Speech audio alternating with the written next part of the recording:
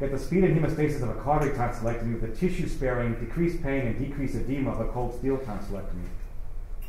And here's my tonsillectomy odyssey. I was taught at the University of Chicago. These are sort of my otolaryngology years. I did 2 years before that in general surgery, but we used a sickle knife to cut the mucosa, scissors, like a Metzenbaum scissors, to find the plane between the tonsil and the muscle bed. At that point, you take your finger, dissect the tonsil away from the muscle bed. You can't really either get your finger down to the inferior polar. It's just too much of a adherence there. So then you take a snare and snare it off. Of course, it bleeds like crazy at that moment, so you put a big pack in there. Then you grab your suction cautery and you start cauterizing.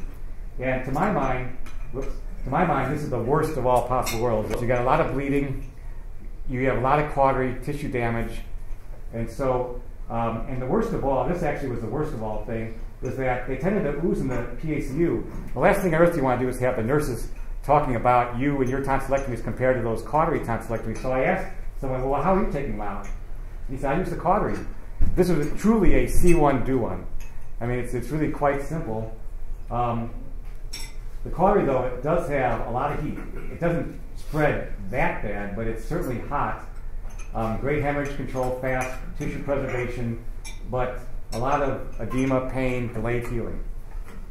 KTP laser, I think, was sort of a joke because you would cut, it would bleed, you would use the cautery, you would cut some more, you'd have a laser technician, you'd have to set it up, the anesthesiologist would be worried about the tube getting it on fire, but it had great cachet because you would say, wow, I'm taking out the tonsil with a laser. And some people would play on that, but I just didn't think it was practical.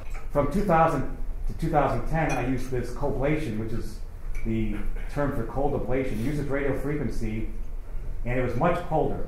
So we're getting close to nirvana, but really not exactly there. It also had a limited bipolar cautery on the other side because the hemostasis was good, but not that good. And so you would just do that. And this was all irrigated, so you'd have a saline irrigation to set this off.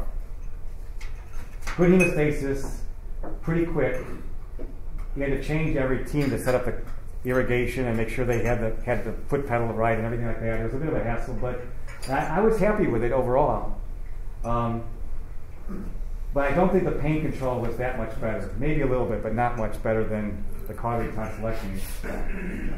So from 2010 to the present, I started using this tissue welding technique. I guess it must be either my striving for improvement or just my poor personal stick-to-itiveness, because this technician, this equipment tech, you should say, try this. I said, no, I like what I'm doing. No, I like what I'm doing. Finally, he sort of wore me down. I said, okay, I'll try it. And it was very tedious to learn the technique. But the technique is the tissue is heated with a heating element. It's not electrocautery, and the heat dispersion is not much beyond body temperature. In my hands, it's a much longer dissection. That's because I'm preserving a lot of tissue, but there's good hemostasis. I actually use a bipolar cautery for any incompletely cauterized vessels with this technique because the blunt tips of this really don't catch the vessels very well, so I use a bipolar.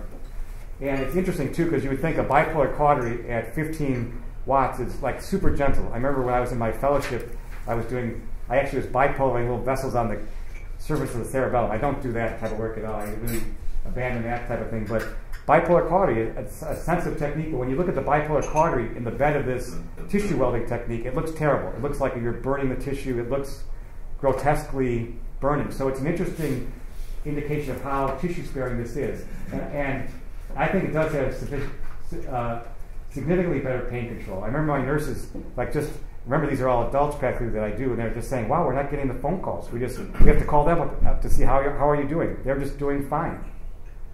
So these are my results. Much better pain control, fewer phone calls. Even I would tell the staff, because they say, gee, this is taking a long time. For every minute extra I spend in the OR, I'm probably saving myself 5 minutes on the phone to explain to these patients why their pain is. Much less edema, fast healing, earlier return to work. I had one patient, because I remember this distinctly, she had the operation on Friday, and then she went back to work as a restaurant hostess on Thursday, because that was Thanksgiving Day. She wanted to work on Thanksgiving Day. I was thinking, oh, this may be questionable, a 24-year-old, but she went back to work. I had one guy that went back to work 3 days after his tonsillectomy. He was like a warehouse supervisor, so I don't know if he was just like downing the Tylenol codeine or what was happening. Now, I've had 2 bleeds, one on post-op day 2.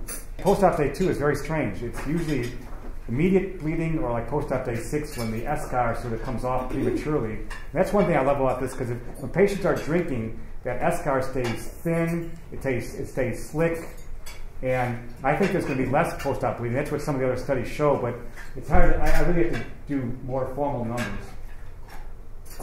And I have one tonsillar cyst infection where a girl, I took her tonsils out, and she had, like a year later, she had a sort of small abscess and a cyst that was there. And it's well known that you can get mucus retention cysts, but I hadn't really seen them.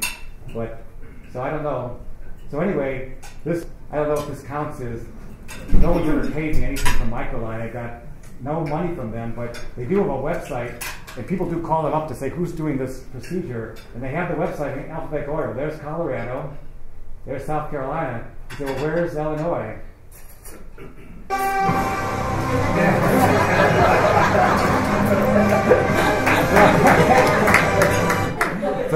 So I am getting some people coming from far away, and it's sort of gratifying. But I'd love to do more. I don't know if there's any other way, maybe to get people knowledgeable about this technique. But I think that it's really going to be the coming trend. Just like coblation, it took them from 2004 to 2011 to become the most popular way of taking out the tonsils. I think this is going to happen. But right now, I've got a monopoly in northern Illinois. I guess there's someone in Jackson, Illinois, and someone in Springfield, Illinois, that's not on the website. But so far, it's just the 3 of us. And the patients tell me this. I mean, they call Microline and say this. So anyway, thank you. Yeah, I was hoping.